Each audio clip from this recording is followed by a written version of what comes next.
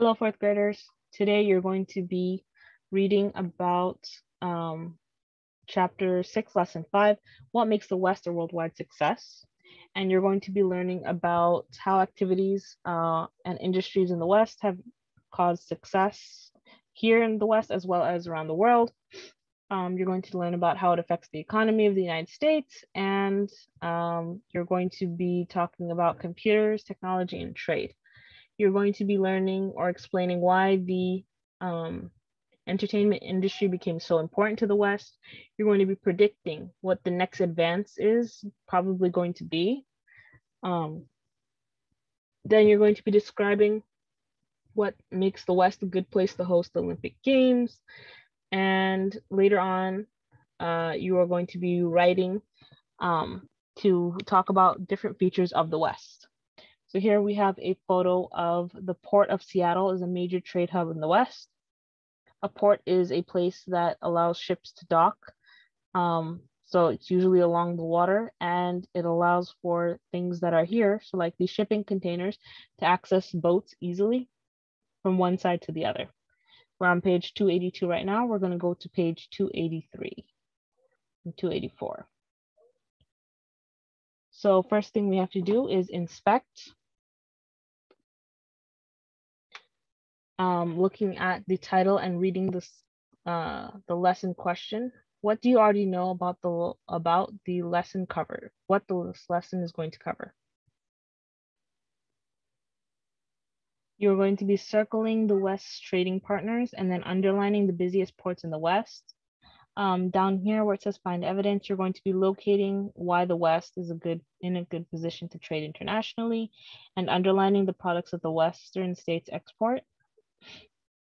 And then you could write what other regions in the United States have busy ports for international trade.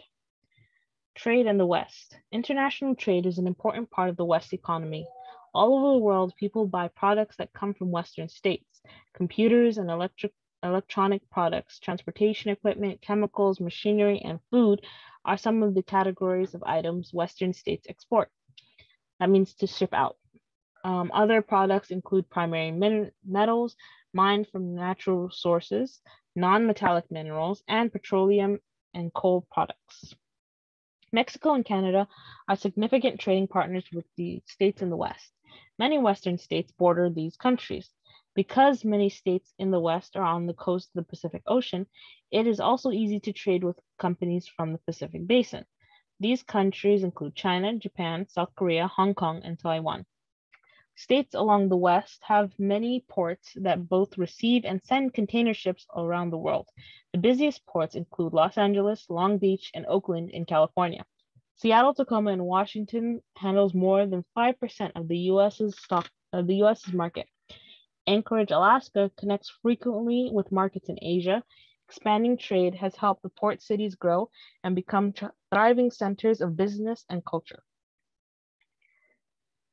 So you are supposed to have already circled the West trading partners. That means the countries that the West trades with. Underline the busiest ports in the West, which you can find down here. And you're going to be underlining the products that the West exports. We're going to move on to page 286. And you're going to be summarizing, which is something that you've done before. So we're just going to be following that same idea. You're going to be reading the text once all the way through. Anytime you have text, you need to read it. Then you're going to be looking for key details that support main ideas. You need to figure out what the main piece of information that they keep talking about again and again is. And then from there, figure out what are the details that they gave you that prove that point. Okay? Then you're going to be asking yourself the question of how can I restate? How can I put it into my own words what the author wants me to know? Why is it important? Then you're going to restate the important information in your own words. And you're going to put the summary in the bottom box.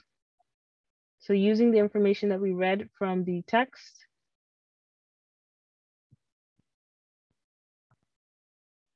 we're going to look at this detail right here. International trade allows people worldwide to buy products from the West. That is one detail that they've already given us. So all of these details should share a common theme talking about the main information here, which is international trade. So if you were going to add information like top exports and what they are, those were things that you annotated earlier. So things like computers, electronic products, transportation equipment, chemicals, and food are all details that agree with your other detail.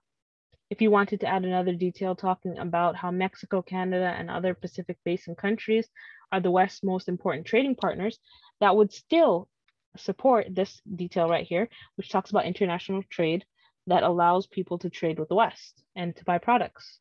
Here would be products, here would be countries. And all of these details, so talking about how international trade allows people to buy products in the West, if you talked about the top exports, if you talked about the countries, all of those have the main important, like if you were going to put them all together or put them in one main sentence, you could talk about how the West economy includes trades with other countries, which you got from here. These states trade with Pacific Basin countries, exporting many different kinds of products. So you would have taken information from here, right? International trade. You would have taken information from here talking about the different things that they export, and you would have taken information from here talking about your the countries that you trade with, or that the West trades with, and then putting them all together, but without being super specific about it. You would be more general. You wouldn't be saying every single detail that you found. It is the same idea that you're going to be doing here. So here you're going to be finding 3 details and then putting them together to create a summary. And so each of these would be 3 different summaries with 3 details that support that summary. So if you wanted to start with a summary and then work backwards, that's another option you can do. If you wanted to start with your details and then work forwards, that works too. So we're going to go to your textbook on page 342 and start reading. We're on page 342, lesson 5, what makes the West a worldwide success? And we're looking for details to create a summary. Here we have the title as Hooray for Hollywood. For years, the West's available land and sunny, mild weather have attracted people from all over the world. Besides geography, dreams of a new beginning have historically drawn people to the West. Many people have, and still do, follow their dreams of becoming movie stars in the West. In the early 1900s, movies were shot in black and white, and they did not have sound. Film companies made these silent films, mainly in New York and New Jersey. These companies controlled the small filmmaking industry and owned all the filmmaking equipment. Filmmakers didn't always like that, so they decided to go somewhere else to make films. The place they chose was a small suburb of Los Angeles called Hollywood. Southern California was a great place to make movies. Its mild climate allowed the filmmakers to work outside year-round. California also had every kind of landscape that a filmmaker might need. Thousands of people moved to Los Angeles to work in the movie industry. By the 1920s, Hollywood was known as the movie capital of the world. Going to the movies became a popular activity worldwide. So if you were going to use that as an example for your workbook page, that the West has a mild climate, so movies can be made all year round, that TV and animation were harder to make on the East Coast, or that people began moving to the West to work in the movie industry, then you could summarize it as the West offers the perfect climate for movies, TV, and animations have become popular. Many people are employed to make movies and animation. So using those 3 paragraphs, you would have, or at least 3 paragraphs, you could have made your own details and summary. On page 344, movies in the modern West. Since the early 20th century, the West has been a leader in producing movies. California's entertainment industry is the biggest in the world. In recent years, movie making is increasing in other Western states as well. The moving parts. The movie industry has many parts. A producer must raise money to hire a writer to create a script and a director to film the movie. The crew consists of people who gather costumes, style, hair, and makeup, record sound, set up lights, and run cameras. After a movie has been filmed, many other people work on it. Crew members add special visual effects using computers or building models. Some add sound effects like creaking floors and slamming doors. Film editors cut out material that is not needed. Once the movie is finished, it is promoted through advertising and publicity. Movie making provides jobs for many people. Los Angeles is the movie-making capital of the world. Movies and television shows based in the United States will earn about 771 billion by 2019. Much of that due to movies created in California. Down here we have a photo with the caption, "Editors use computers to put together the sound and images for a film." Television and animation. The introduction of television in the mid-20th century meant that people could watch shows at home. Programs in the United States were filmed and produced largely in California to make use of local existing talent and skills.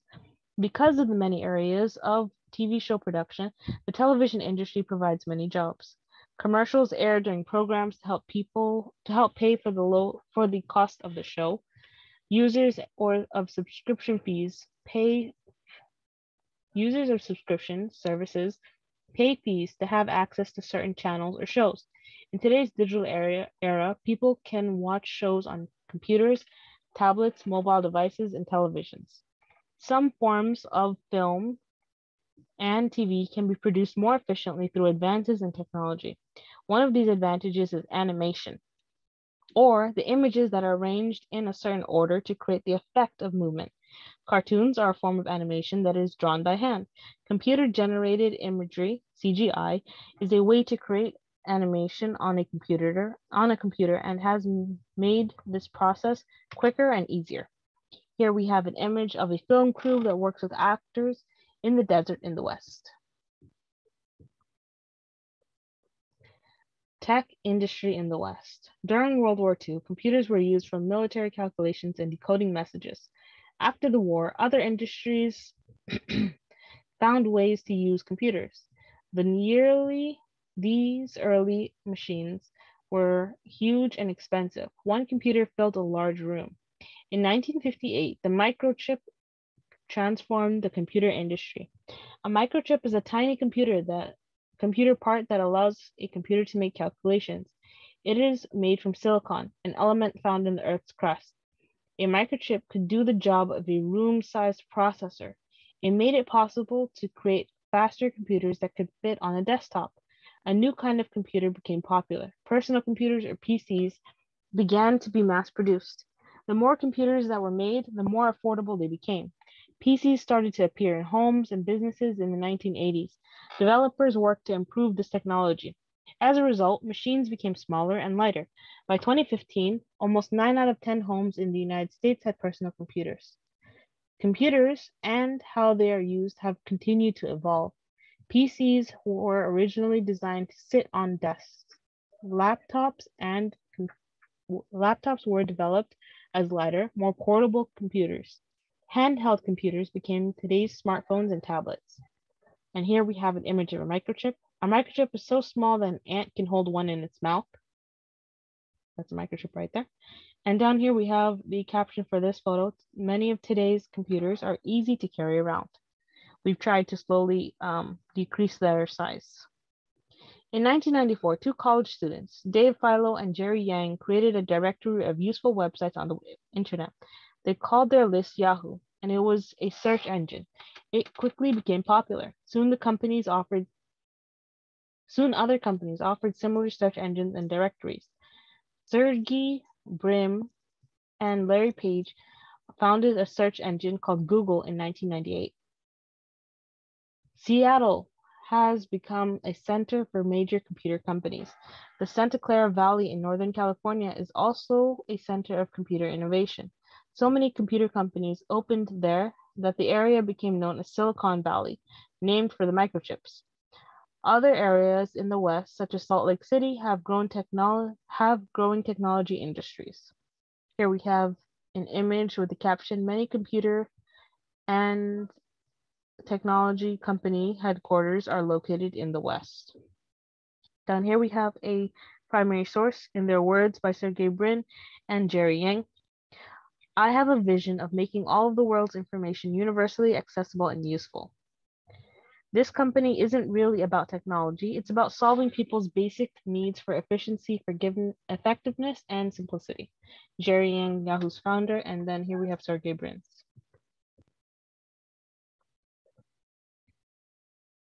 The Olympics and the West. The ancient Olympic Games dated back to 776 BC.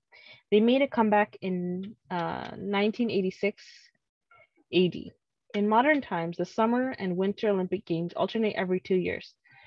Because of the climate and natural features of the region, many Olympic Games have been held across the West. The California Games. Los Angeles built a stadium to host the 1932 Summer Olympic Games. Indoor games included boxing, wrestling, and weightlifting. Swimming, diving, water polo, gymnastics, and bicycling events occurred outdoors. The Summer Games returned to Los Angeles in 1984.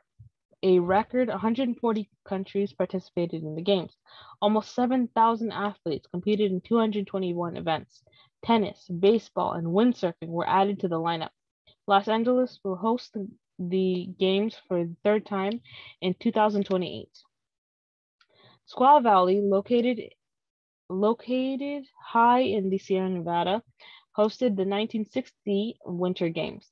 The event featured downhill skiing, speed skating, figure skating, ice hockey, and ski jumping. For the first time ever, television used the instant replay to show portions of events. And here we have a caption of the photo. Gymnastics is one of the most popular events in the Summer Games, and the Los Angeles Memorial Coliseum played host to many Summer Olympic events. Salt Lake City. In the 19th Winter Olympic Games were held in Salt Lake City, Utah in February 2002. About 2,400 athletes competed in 78 events. Representatives from countries that have warm climates competed in the Winter Olympics for the first time. These include Kenya, India, Cameroon, Brazil, Iran, Fiji, and Thailand. Here we have one of the Olympic Games, the Winter Olympic Games, bobsledding, which is an exciting event in the Winter Olympics. Then we have the Paralympic Games. Since 1960, the Paralympic Summer Games have followed the Summer Olympics. The Paralympic Winter Games have been held since 1976. These sporting events involve athletes with impairments. There are more than 20 different summer sports, including archery, wheelchair tennis, and the triathlon. The winter sports include para-ice hockey and cross-country skiing. Salt Lake City hosted the Paralympics Winter Games in 2002. And here we have the Olympic and Paralympic athletes winning gold, silver, and bronze medals. So here we have it there. And the Paralympic Summer Games featuring events like wheelchair basketball.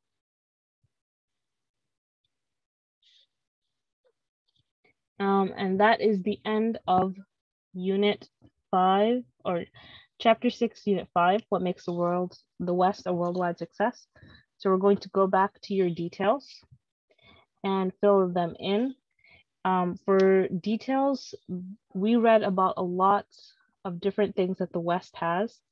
If you were talking about the California Games or the Olympics, then you could talk about how the Olympics are held every 4 years, and they originated in Greece, but then they started again in 1896. Another supporting detail could talk about how Los Angeles and Salt Lake City have already hosted the games, and then how the Paralympic Games were also held every 4 years. So all of those details are parts of the same portion right here. And the main thing that it's giving, the main information that it's giving, is talking about how the Olympics and the Paralympics are held every 4 years in the United States. And the West has been one of the main parts, or one of the main places that have hosted the modern Olympics since 1896. And you could write that for these details in summary. If you wanted to talk about how the creation of computers and the advancement of technology, those are other details you could add. You could talk about the development of the microchip in Silicon Valley. You could talk about how the internet and PCs started to become bigger, or how famous companies like Google and Yahoo were created in California. And all of those things together would be talking about the same thing, which is the internet and computer programming, or computers and their growth in California. So the Olympics, no, for the development of microchips and how all computers now use them, as well as on the internet, the West has definitely played a large part in that. Seattle, Silicon Valley are huge parts of computer history. Now we're going to get started on page 288. Here, you're going to talk about, or you're going to review the information that you have about what makes the West a worldwide success. We talked about at least 3 of them. And then you're going to choose the most important thing that you think connects the West and adds it to what makes it important in the world. And you would be creating a postcard that shows that connection. Then describe why you think that attribute is so important for the West's success. So if you wanted to write a postcard about how you think that the West's participation in the Olympics is a big reason why it's important. If you wanted to talk about how the West plays a huge role in movie history, that could definitely be another one. So if you wanted to talk about whatever one of the options were, all of those things, if you want to talk about businesses in the West, then you would first draw what exactly you're talking about. If you want to talk about movies, you could draw a film roll. You could make it look like it was a movie screen. And then you would need to explain how the West is important for the growth of film and how it started and how it connects people today. Because if you think about it, a lot of times American movies are made in the West and then they go to other countries. For your connect to the essential question, you're going to be analyzing how does the West connections how do the West connections to the world help draw people into the region? So how does the West cause people to come there? What are attractions, modern attractions, that would make people want to come to the West? If you wanted to talk about how careers such as working in the computer industry, the film industry, or how technology and even sports for the Olympics, we already know that it's going to be again in 2028, which is only 6 years from now. All of those connections would help bring in the best of the best from people all over the world. And that is the end of chapter 6, lesson 5. This is the end of your workbook pages. So make sure that you complete all of them using your neatest handwriting and complete sentences.